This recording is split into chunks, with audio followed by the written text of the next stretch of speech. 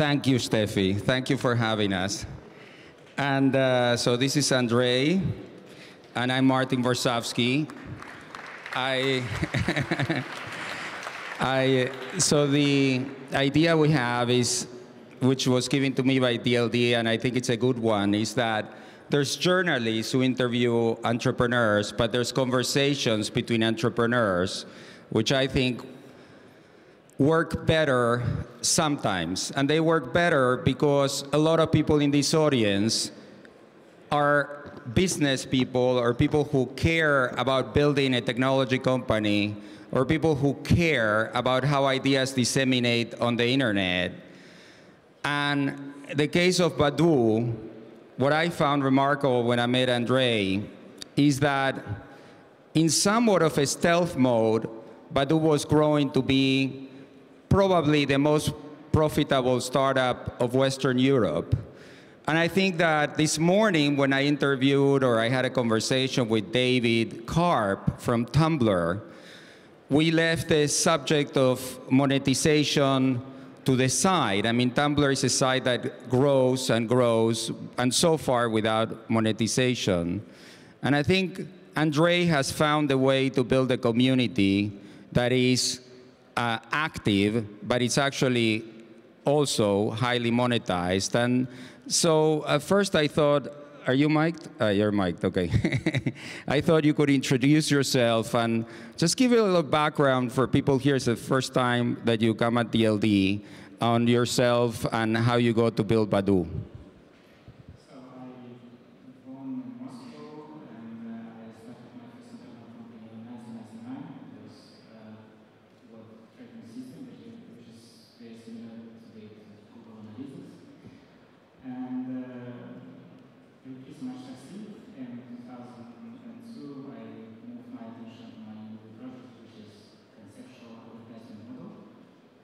Similar to Google AdSense, how it works. 2 years later, I sold this company. This morning, by the way, by chance, I met a former Google top manager who told me that Google was trying to buy you an analytics company. Yeah, it was a deal for $140 million, but this deal was not happened because Russian government stopped somehow. Why would they want to stop that? I don't get it. No comments, I don't know. So, but I left Begoon. It's a company, by the way, called Begoon. I left Begoon pretty early, and I moved my, actually it was 2004, and I moved my attention to another new business called Mamba.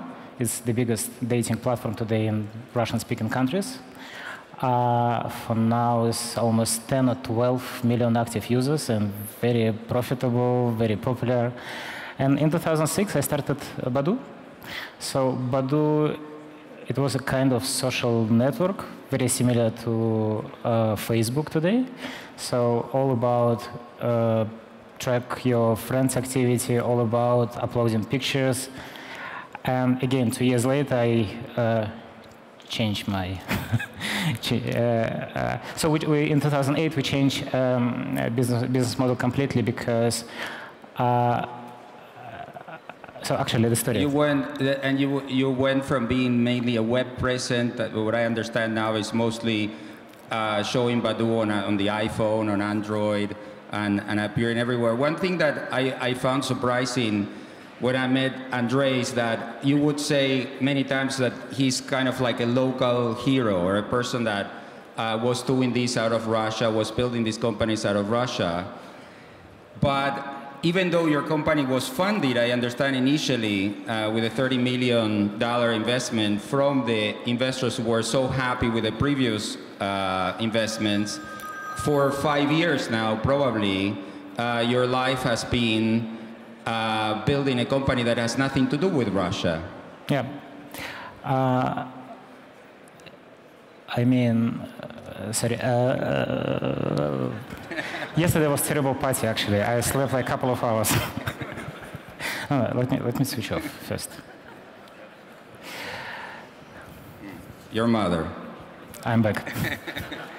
So I was saying that you had built a company, now Badoo, that has nothing to do with Russia. Yeah, so I started a company in 2006, and I back and forth from Spain to Russia. And actually in 2006 I moved to London, and we established our first Badoo office in London. Now it's about 150 employees. No, actually it's a lot more, but most of them is outsourced. And 140, 150 in-house, and this is all technicians, marketing, and a whole bunch of things. Yeah, but also your user base, what I was seeing, like my wife Nina and I were on vacation in Uruguay, and I was testing Badoo with her consent. Yeah, Badoo is everywhere. And I saw in Uruguay you had a lot of people on Badoo. Like it obviously it's become pretty global. Yeah, and probably one of these phenomena that it's hard to understand why it's successful in a certain country and not other countries, right? I mean, you build a platform, you put it globally, and you see what happens, right? Yeah, but this is part of the magic. Sometimes you know how the things work, sometimes not. But we started actually from Spain. It was first business development deal which I done. We acquired some small messenger. It was like 40,000 users, and so from 40,000 users, Badoo actually started, and the next big country for us was Mexico, then all Latin America, all around Latin America. And then maybe half year later or year later, France became to be the second market for us, then Italy. No, and I should also say that there's a Spanish connection to Andrey, because your family, I understand, lives in Spain. He speaks Spanish very well, and so it was hardly, I mean, it's not your usual Russian company that first makes it big in Mexico or Latin America. So what I thought maybe Jessica, who also works at Badoo, that you could join us and show, I understand you had a few slides that you were going to show up Badoo, is that so? No, but I think we should do that because a lot of people are not familiar with what Badoo is. And it's become such a phenomenon that I think it should be explained to the audience. Okay, are we projecting? That's what the phone was for, I get it. Yeah, it doesn't look like it's showing up. In any case, this is the best way to get Andrey to not look at his phone, is to steal it from him. Okay, here we go. It's very simple. You fire up Badoo, and immediately you're going to see the people who are near you right now online, ready to chat. You can also see people in the greater Munich area. We're going to do this on screenshots just because one never knows with Wi-Fi. So this will be a little bit linear. But you look through the profiles, you see one that appeals to you, and you're kind of flipping through and so forth, seeing different people, seeing what their interests are. And then perhaps you land on someone who appeals. In this case, perhaps I have the same interests as this woman, also into football. Clearly, the guy who did the screenshot is into football, and it overlaps. Jessica, so I think one of the most important part is this woman 320 meters away from you, so she's just around the corner. So you can always see the distance as well, unless people choose to not display it. Then you can immediately start to chat. You can check out photos. You obviously have your queue of messages of people who are contacting you and so forth. And if you find someone that interests you, you can immediately start to chat with them. And eventually, if the conversation's going well, you could even share location and meet up. And actually, 50% of the conversations that start on Badoo end in an offline meetup. So it's actually pretty powerful. And we won't bore you with PowerPoint, but we did do a couple of slides just to show you a bit about Badoo, which we thought might be interesting.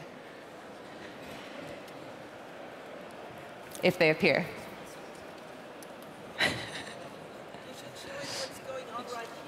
We can't because the Wi-Fi, it wasn't loading when we did it right before. No, but I think also not everyone who may appear in your network may want to show that they're here and they're on Badoo, I don't know. Oh, I disagree with that. I don't know. If you look, but not actually, everyone, I meant. True, everyone. Depends on what you're on Badoo for. Yeah. And that's a really good point. Let me just show you first. Martin mentioned Uruguay. We are very, very big in Latin America. Like Andrey said, the site started in Spain, and basically it went north from there in Europe, and also crossed the Atlantic. And today, in Brazil and Mexico, that's our largest user bases. But if you look at Southern Europe and Eastern European countries, we're actually between 7 and 12% of their internet populations. And the other thing that's probably worth pointing out is I think a lot of people see that first thing with people nearby and assume it's a lot of really, really young people that are on the site. But actually, our main age group is 25 to 34, and a third of our users are over 35. And it's because it works at the end of the day. People really do meet people on the site, and they use it for a whole bunch of different reasons. I'm sure when I said that there was 50% of conversations end in an offline meetup, some people, Martin, for example, immediately thought, hookup or something like that. And sure, that kind of stuff can happen, but what we actually see is that the majority of people use it for chatting, for making friends, meeting new people.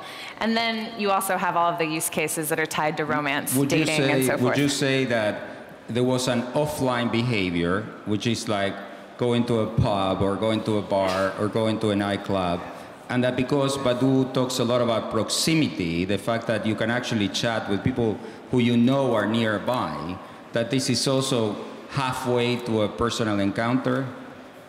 Yeah, I mean, I think a lot of what we try and do with Badoo is bring the offline world online and mimic the way people have been interacting for ages, right? One of the first things that Andrey told me when I joined was he compared Badoo to a nightclub or a bar.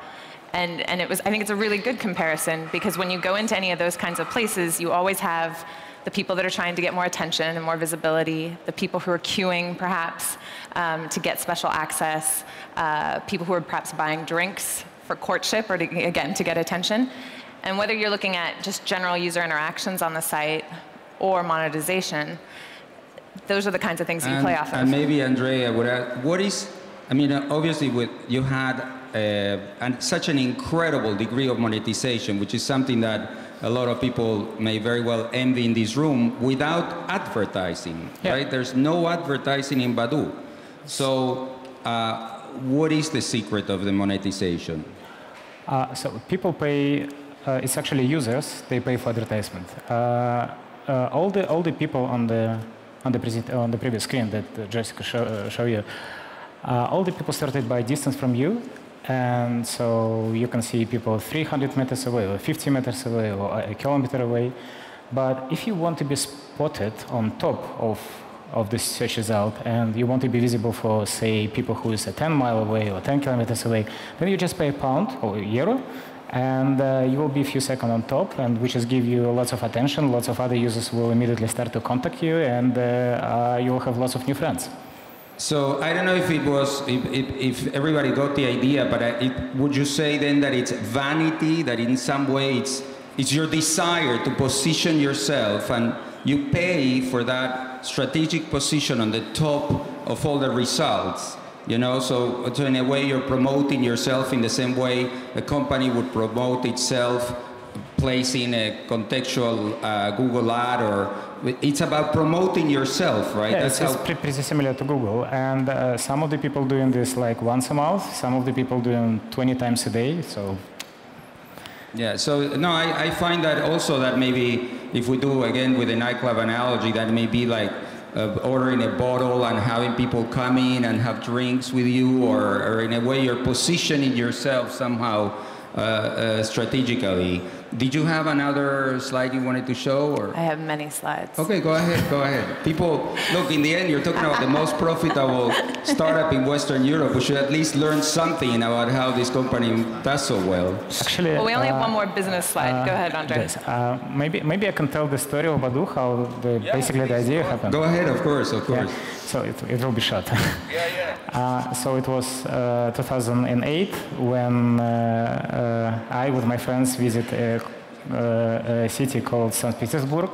We've been for the business meetings, and we've done earlier. We have a few hours before we left, and my friends invite me to a new cool place called Telephone Cafe, Telephone Bar. So we stay in the queue like 20 minutes. And it was nice because in the queue was full of lots of young guys and girls. So we pass the queue, we get in. It was inside 50 or 80 tables. I don't remember exactly, but a lot. It's a huge place. And each table have a phone and a number. So we took one of the table, and a few minutes later, we found 3 or 2 nice, good-looking girls over there on table 48, and we took the phone and called. So basically, all the people who stay in the queue, they just trying to get inside to quickly meet each other and continue party somewhere. So we basically did the same. We spent 20 minutes with these girls, and then we left to continue party. That's it. So basically, this is the idea. That sounds very similar to how I had the idea of phone, looking for Wi-Fi. So the idea to change business model from the typical classical Facebook, to keep in touch with your friends, to meet new friends. So it's happened there in Telephone Bar. No, I think the difference with Facebook is about the people you know, and Badoo is about the people you may want to meet. Yeah. So, Jess, your slides. Okay, well, if there was a slide up there, No, well, we can see it. They can't. Ah. There you go. It's just, it's the final business slide. There were only 2. Basically, we did 150 million in gross sales. And what this slide shows is not just the obvious revenue growth, but it's also showing that the monetizable user base is getting bigger and that they're sticking around. So we're pretty excited about the direction things are going in. And the user base, you said, is something like 30 million? So we're at 135 million registered users, and 35 million are active on a monthly basis. Yeah. Pretty significant. Yeah, and I think one of the reasons that it works at the end of the day is that when you saw the app, it's very simple, and everything that Andrey and that we've been talking about is all free. There is the freemium model, of course, with the micropayments and subscriptions. But I think the reason that we've been so successful is because it's so easy to use and because it's so intuitive. And I think what we're trying to do is really mimic a lot of the things that we've seen in the offline world, and at the same time reduce a lot of the barriers that you have in the real world. So DLD, if everyone had walked in and everyone had had a sign saying, "Come chat to me," that would have been a pretty powerful thing, but that's not actually how the real world works. No, I know. I mean, a lot of people use Badoo in the sense that when I knew that we were going to do this on stage at DLD, I put on Twitter, "So who's on Badoo?" And then my own secretary answered, and she said that she was on Badoo. Right? So, did you ask her why she wasn't working? I didn't want to ask, you know. So I just had a couple slides to show a little bit about what we think is part of the magic of Badoo, which is really looking at how people interact on the site, how we mimic the real world, and then ideally try and improve on it in some ways. So just very quickly,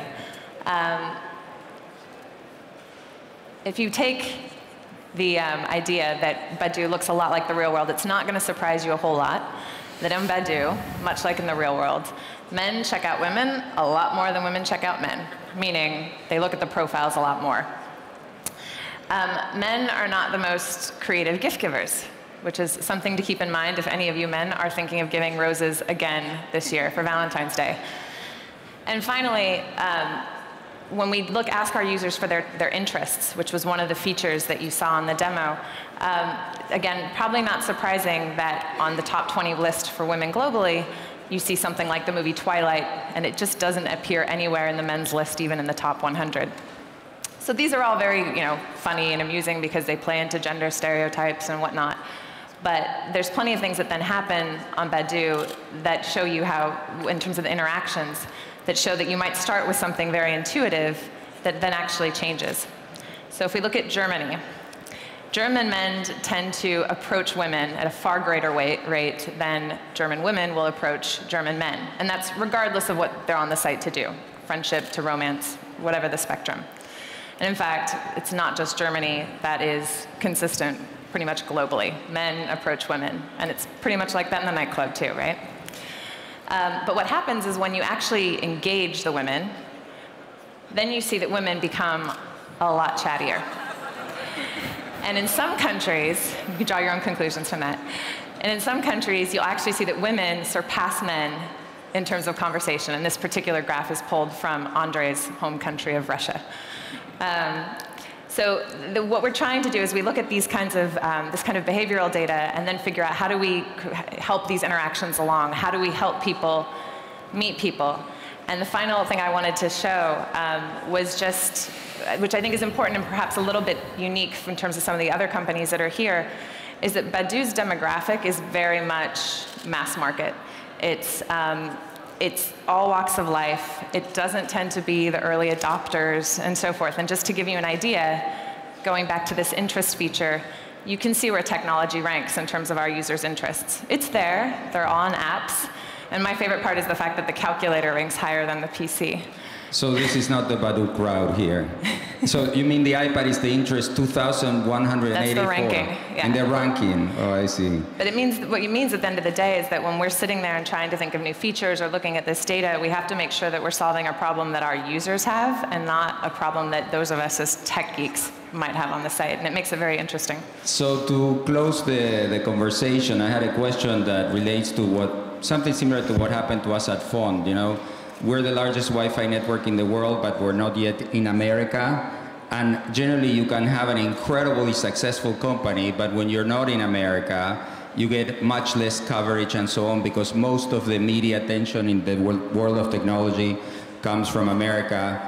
At Fond, we announced that we're going to enter the United States. Does Badoo have a special strategy or a special plan to enter the United States?